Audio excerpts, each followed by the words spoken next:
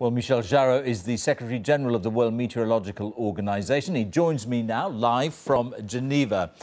So thank you for being with us. Where do you stand then on this debate that Claire Marshall was reporting on? Are we looking at natural variation, or are we seeing something specific, something to do with climate change?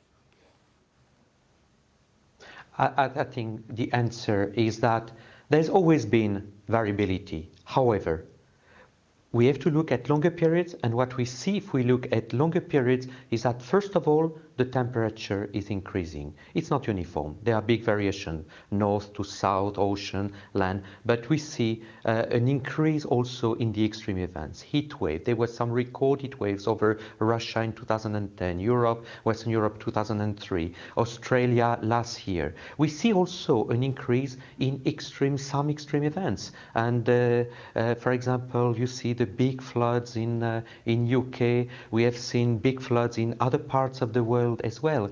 And although we cannot attribute any single event to only one cause, it's a result of complex interaction, certainly what we see, unfortunately, is consistent with what we expect from climate change.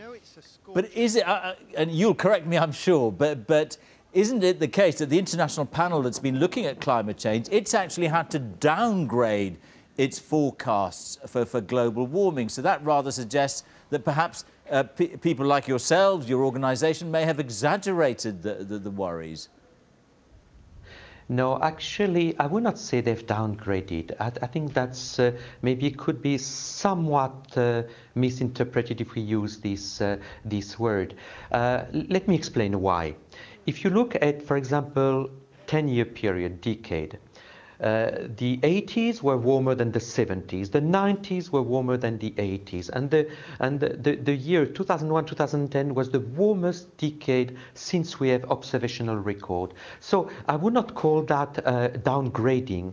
If we have what you call a cold year now, the coldest year in the 21st century since 2001 is actually warmer than the warmest year before 1998, any year before 1998. This is not what I would call a stop in the global warming. All right. So if this process is happening, that there's no doubt about it, we are likely to see more extreme events.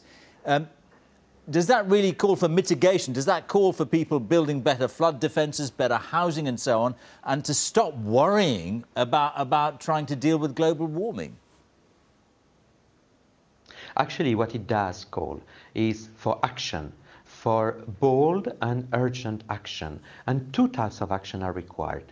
One is what we call mitigation, because we should remember that the cause for this human-induced warming is emission of greenhouse gases. That's the main cause. Of course, everyone knows about the CO2, methanes, nitrous oxide, and a number of other gases.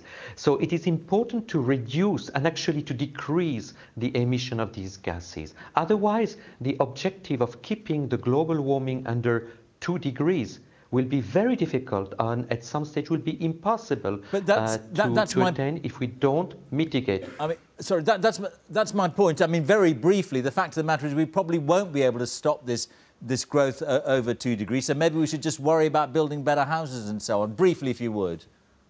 I think we need both. No, I would not say that, because if we do nothing, we are not going to talk about 2 degrees. We are going to talk about maybe 6 degrees. So it's important to minimize this emission as much as possible and as soon as possible. But in addition, you are quite right. We are committed to some warming. Of course, this warming will be bigger if we do nothing than if we do something.